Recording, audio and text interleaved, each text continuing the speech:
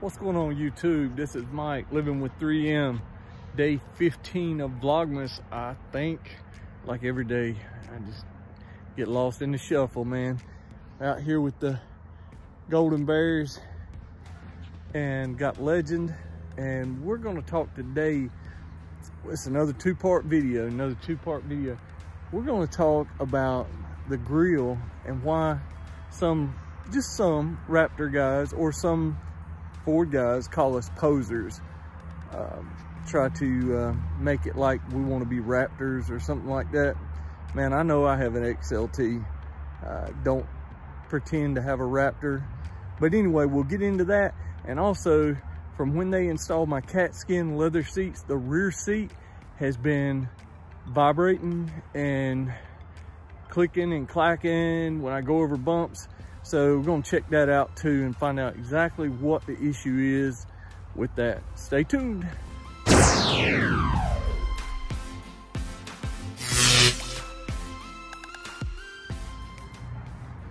All right, out here with Gabriel and Abby, and they're guarding the property from squirrels and cats and the mailman, you know, things like that.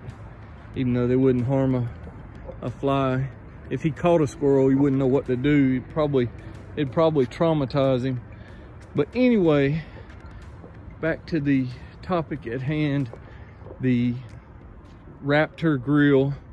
I really don't even like calling it the Raptor grill, the Ford grill. One of my reasons that I bought the grill was, you know, 160, 170 bucks on eBay or Amazon. I can't remember where I actually got it, but I just love the look of it. And it's hard to put into words. I mean, I love the grill. I've thought about going back to the factory XLT grill, which I have put up in my attic, but I don't know. There's something about it from time to time that I get so many comments on it.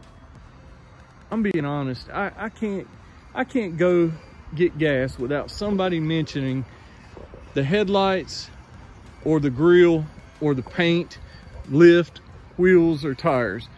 One of those mods we usually wind up talking about at where I'm at. Food line parking lot, gas station. You know, it's always somebody walks up to me and talks about the truck, but a lot of times it is the grill. So for those guys that think it's like, man, that belongs on a Raptor, man, it says Ford. If it said Raptor, I would stay away from that. I really like it because it's in the matte black finish, and that goes along with just about every other black accent that I have on the truck. Plastic here and there, even the mirrors. I haven't done the covers on the mirrors yet, but still, the Ford grill, Raptor grill, man, you know, it's, for me, it's an add-on statement that looks good. Now, for those guys that have a factory truck XLT and their first mod is to throw that grill on there, I don't know. I've seen a few of them and I'm like, it looks okay, but I probably wouldn't have done that mod first. Just saying. But everybody's different, man. We all do our own thing. And whether you put, you know, my view is, okay, you change out your grill and you put a platinum grill, or I don't know, the other grills, limited, all these other grills, the options that you can go with, but yet nobody calls them posers. But something about that Raptor that guys spend a lot of money on a Raptor and they get really emotional when they see this on an XLT. And I don't see it. It's not like putting Cobra emblems on a V6 Mustang, because you're trying to be something you're not. You're posing in that aspect. And like I said, that comes back to, if it said Raptor, I would not put it on the truck at all. I mean, it's obviously not a Raptor. All right, give you guys a look at the Plasti Dip badges, emblems. There's a bug on there. That figures. Gone. So, yeah, turned out really well. No overspray. Everything looks good on those. Check out my video on those. I done that yesterday. So, okay, now that my rant is over with about the Raptor grill, and now we'll get to trying to figure out, I mean, I guess it could be that. That's what it sounds like going down the road.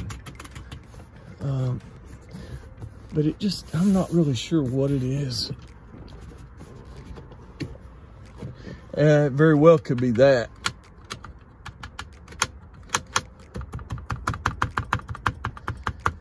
Yeah, I'll have to look into that. But I'm noticing something else right here. Okay. When they took everything out, see the speaker box on the factory carpet, it does not slide. But on the Husky liner, and my little grippers here are very far up. So watch, oh, I bet. Yeah, they didn't, I had a screw or a sheetrock screw just going through this bracket and screwing into the box. Watch this. Yeah, my box is actually sliding forward. So, gonna have to address that real quick too. Gonna secure my shit.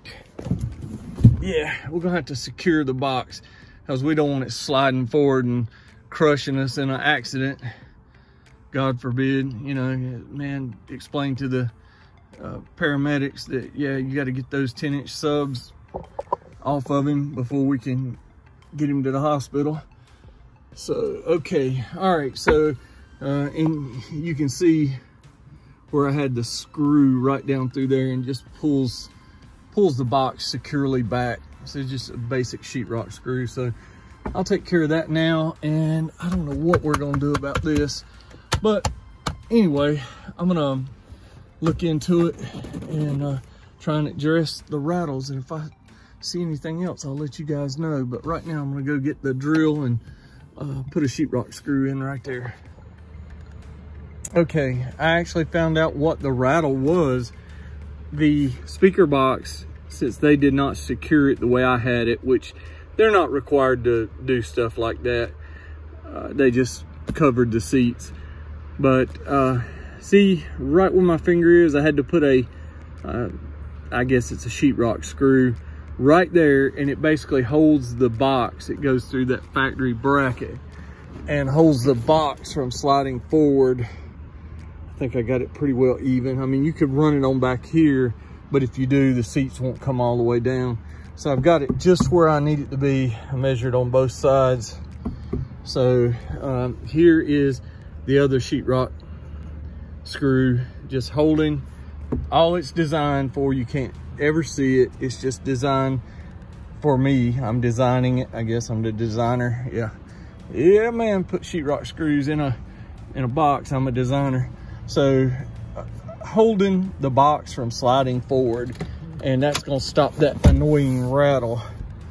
So you guys see it right here. So you can't see anything from here. Got a little wear. No, that's just glue where that box was put together, but can't really tell. This is bright sunlight. So I'll take you around here. Also, quick look at the emblem. Plasti Dip yesterday. You guys got any Plasti Dip questions, feel free to ask. And I'm by no means an expert on any of it. So there you go. All right, yeah, you can see that screw right there a little bit. I may get something to cover that, a little plastic or a rubber washer or something where you just can't really see any of that. I'll work on that. So, okay, so and man, I don't know if you guys can see this right now. Let's see if I can zoom in. We got the leaf truck from the city coming by, And he will eventually be right in front of my house. As you can see these leaves down here at the stop sign, I know he's coming. And I just got Legend halfway cleaned up, pulled out in the front. And that's the way it goes, guys. You know that with y'all's nice trucks, cars, everything. That's the way it goes. As soon as we get them cleaned up, a little shot of the steps going up. Yes. All right, that's gonna do it for the video, guys.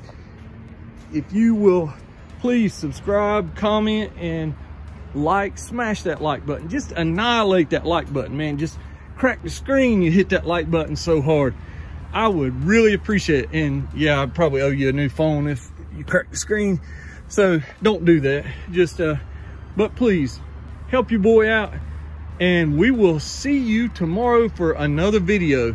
God knows what it's going to be, but we're going to figure out something for Vlogmas.